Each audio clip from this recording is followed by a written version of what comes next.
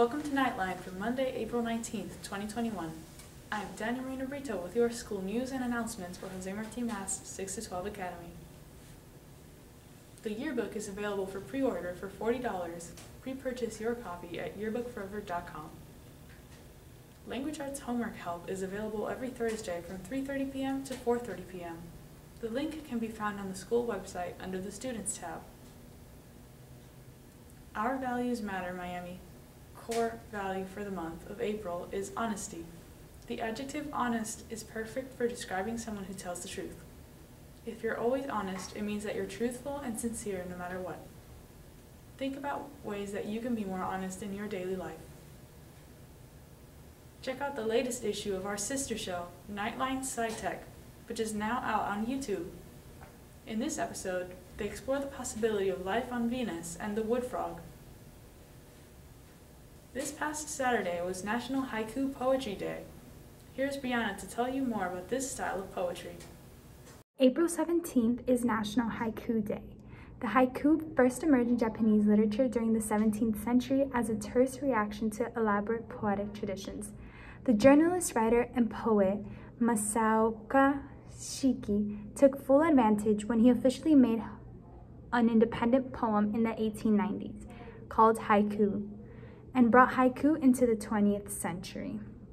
In order for a haiku to be a haiku, you need to have 17 syllables because it is composed of 5 syllables in the first line, 7 syllables in the second line, and 5 syllables again in the third line. People are usually very strict about these rules. A very famous haiku writer is known as Matsuo Basho, which he made over 1,000 haiku poems throughout his lifetime, traveling all around Japan. His writing, The Narrow Road to the Deep North, is the most famous haiku collection in Japan. Here's an example of a haiku poem. Ocean voyage, as waves break over the bow, the sea welcomes me.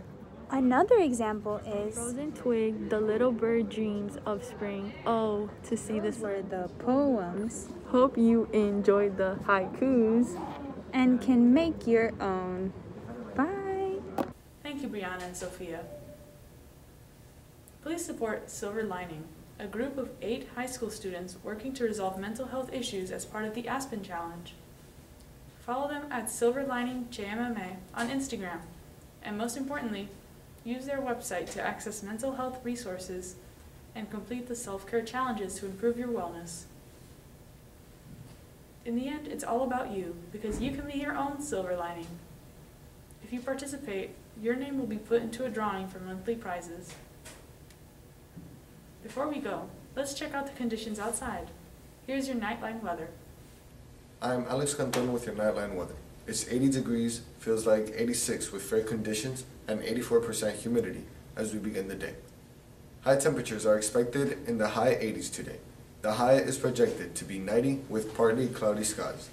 Expect some isolated thunderstorms and a low of 74 tonight.